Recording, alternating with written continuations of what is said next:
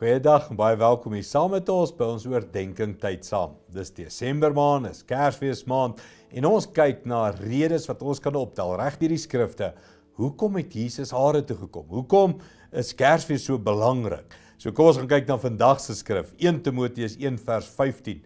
Woorde wat Paulus aan Timoteus geskryf het. Hy sê, dit is 'n betroubare boodskap, een wat verdien om ten volle aanvaar te word. Christus Jesus het in die wêreld gekom om sondaars te red en ek was die ergste van hulle almal. Hier gee Paulus vir ons een van die groot redes. Hoekom het Jesus aarde toe gekom?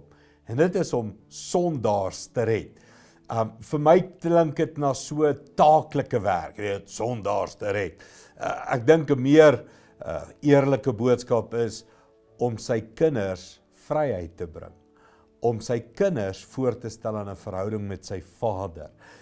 Sondaars te red klink so, ek weet nie hoe nie, dis so 'n harde besigheidsterm. Ek dink Jesus het nie gekom vir 'n besigheidsterm nie.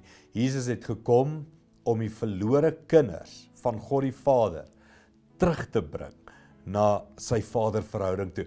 En dan sê Paulus, en ek was die grootste van hulle almal. Ek weet nie van jou nie, daar's baie daar wat ek voel, Paulus, ek's die grootste.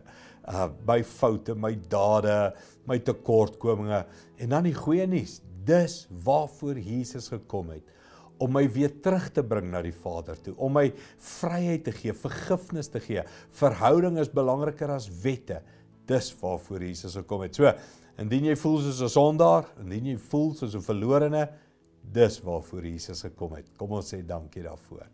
Hemelse Vader, dankie dat een van Jesus se hoofdoele was, om mense wat in gevangenis was, mense wat verlore was, om hulle terug te bring, mense wat sondaars is, te red.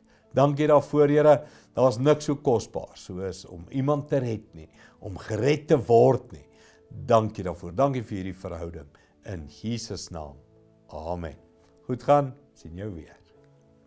Moenie die woord-erediens misloop nie, Sondagoggende om 11:00 op SABC2.